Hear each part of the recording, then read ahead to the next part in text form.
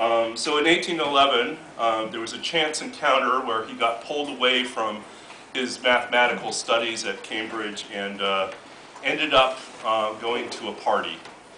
This never happens, right? Babbage in Love, 1811. For you, the world has always been knowable.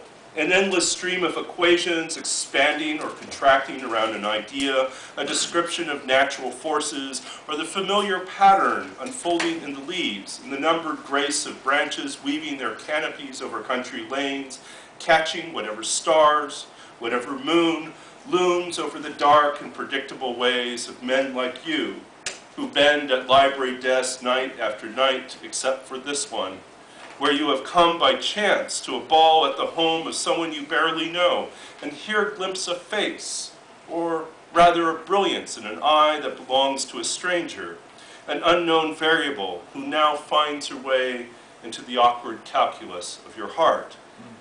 The room suddenly full of celestial motion, the tables brimming with air, and your hand in hers seems at last so improbable, an unsolvable mystery. Nothing has prepared you for this moment. Not a childhood spent summoning the devil into salted circles to ask unanswerable questions. Not the hours of rowing a skiff across an empty lake at dawn, the arc of the waves echoing the early light. So many fields of labor pointless here. You, as unsteady, as uncertain as you were in youth, a teenage boy with boards strapped to your feet, trying to walk on water, trying not to drown. What I love about Babbage's life is that you don't have to invent anything. When you read his memoir, he did all these crazy things.